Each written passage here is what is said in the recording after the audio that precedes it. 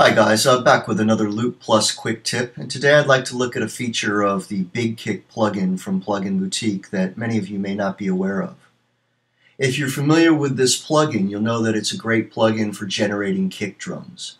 It comes with a fantastic selection of stock kicks, and you can tweak all of those kicks to your heart's content with these sections here. You can also import your own kicks.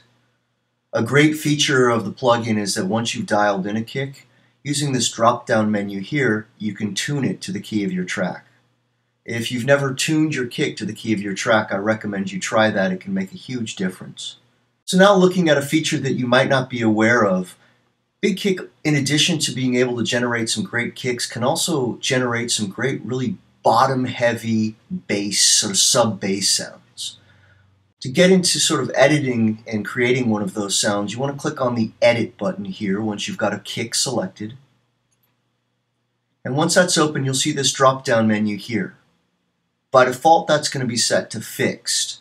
But if you change that to MIDI, essentially what you've done is make the kick chromatically playable on your keyboard.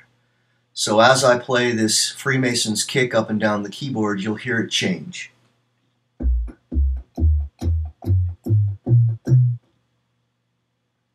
Okay, so this is a great place to start making our sub-bass sound.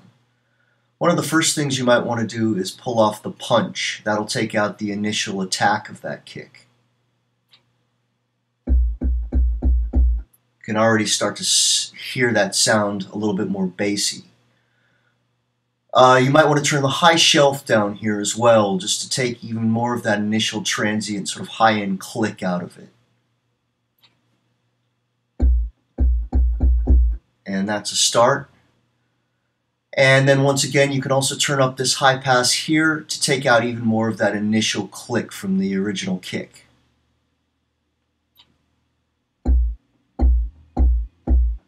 Okay, that sounded good.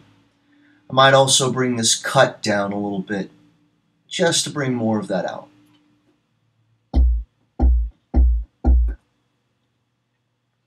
Okay, now we can get out of this section here now that we've started to create something that's sort of sub-bassy. I'll move on into these sections here. One of the things you probably are going to want to do with your bass sound is turn up the decay a little bit, give it a little bit more length. That's starting to sound very good to me. And then lastly, you might want to mess around a little bit with some of the stuff in here. The start time on the deep, if you bring that down, will make it sound even a little bit more bassy. So there you go. Out of a kick, we've quickly generated something that can fatten up the bottom end, sit in nicely with our original kick, and serve as a nice sub-bass to our track.